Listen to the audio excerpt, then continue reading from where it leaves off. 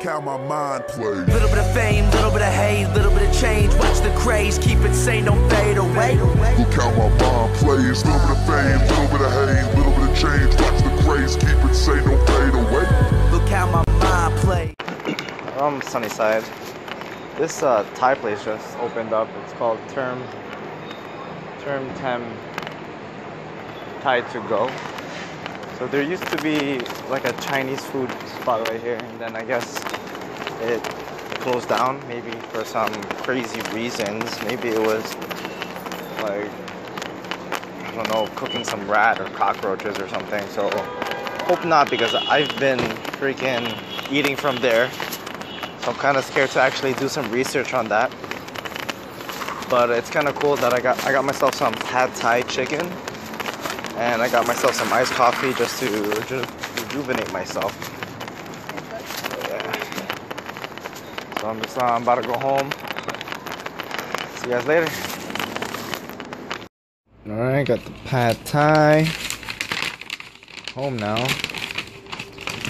I'm actually about to play some Call of Duty, but the freaking thing has to update, which is retarded.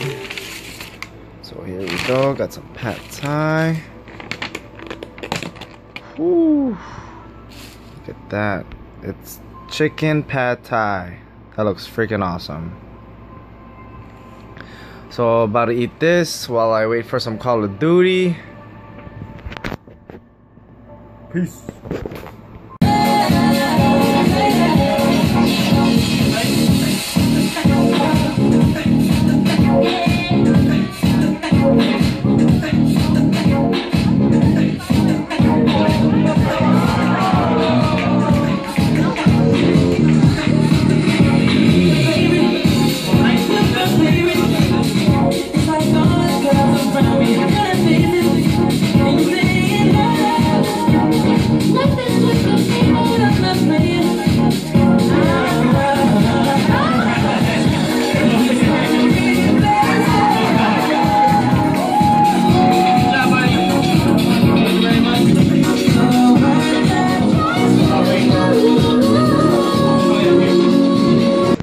Well, pack, what's going on, guys? It's your boy John.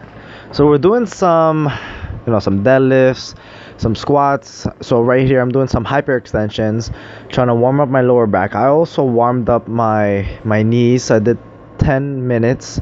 I'm doing some cycling on the bike, and that warmed up my knees. Try to get the pre-workout flowing, trying to get my legs, from all the blood flowing from my legs. Even though I did put a I do put a pillow on, like, before I sleep. When I sleep, I put a pillow like under my feet, so the blood can go back to my body, because I'm always on my feet, because 5-6 hours I'm on my feet. I'm a waiter, I'm always moving, and it's always good to put a pillow under your feet so the blood can go back to your body. So I'm just working on some squats over here.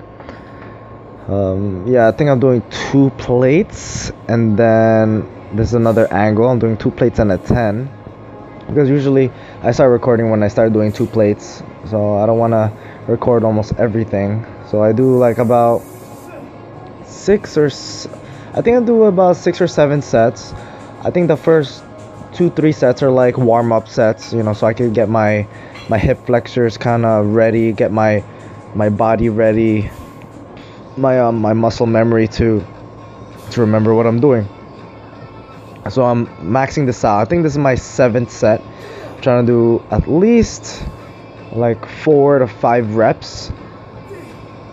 It's a little hard to go ass to the grass, but as long as you keep your form right, because I used to put like 245s and a 25 on the end, so I decided like that was a little too heavy, so I took out 5 pounds less just for the form itself, because I think my form wasn't as good, and I was pretty much good morning the squat. So that's one thing you really don't want. You don't want a good morning your squats. You want to pretty much squat, you don't want to like do any kind of lower back, like 75% lower back during your squat. And then I love doing these pause squats. It really helps, especially when you're in the hole. I probably do like 5 sets of these. No, 5 sets. 5 reps of these on the 7th or 8th set. And then gonna hit some deadlifts. So I start, how do you say, recording around when I hit 2 plates. And then I think I do it as the same amount, like 7 sets, like 5 reps though. And I decided to put the 25s on top of the clips. Like instead of like taking out the clips and just putting the 25s, I decided to put the 25 because it's really a lot of work putting on those weights. So the less work possible, so you could just like stay still, you know, just sit down and kind of recover as much as you can. So right here, doing some 3 plates each, letting the weights rest on the way down. So right here, anytime I do anything beyond 3 plates, I do touch and go.